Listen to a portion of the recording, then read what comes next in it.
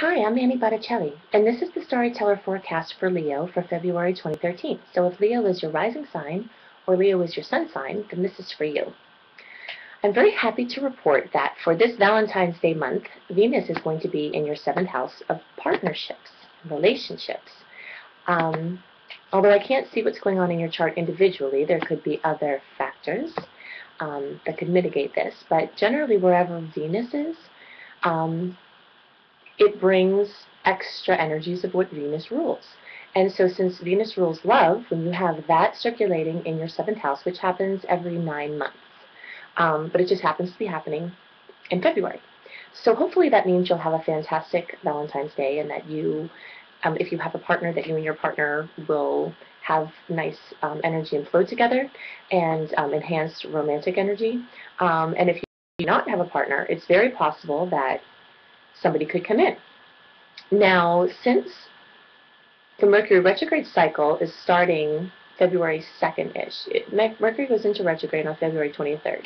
There's a shadow period before and afterward. I've noticed that the shadow period before very much has the same energy that Mercury retrograde itself has.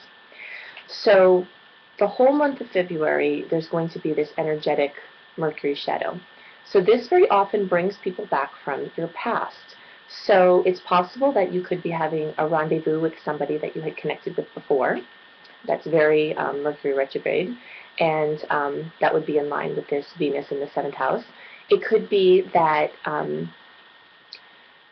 you get together with someone from your past. Usually starting a relationship when Mercury is in retrograde is associated with a short-term nature. There are always caveats to this. But when you get together with somebody that you've met already, or that you've been with already, or even that you were acquainted with already, then it doesn't really work necessarily that way. It could lend itself to a longer-term relationship. So it's hard to tell not seeing all of the specifics in your chart, but there should be a lot of activity around that at any rate. So the 7th house is not only the house of romantic partnership, it's also the house of one-on-one relationships, period. So that could be business relationships, and since Venus also rules money, you could make business collaborations. Your 8th house is loaded. That's the house of business collaborations as well, on a different level, like involving resources and finances and money. So there's a lot of activity around partnership. That's the best that I can say. And there are also cautions along with letting you know that with the retrograde cycle.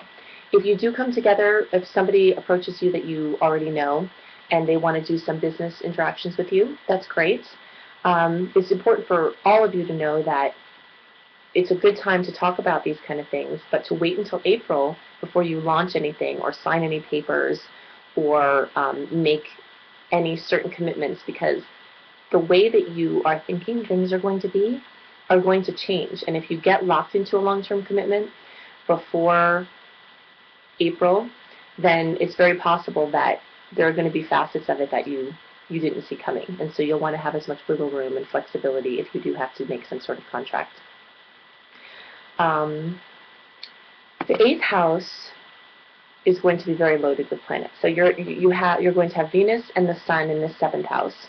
And then Mercury, Mars is in the 8th house, and Neptune and Chiron are there as a long-term transit.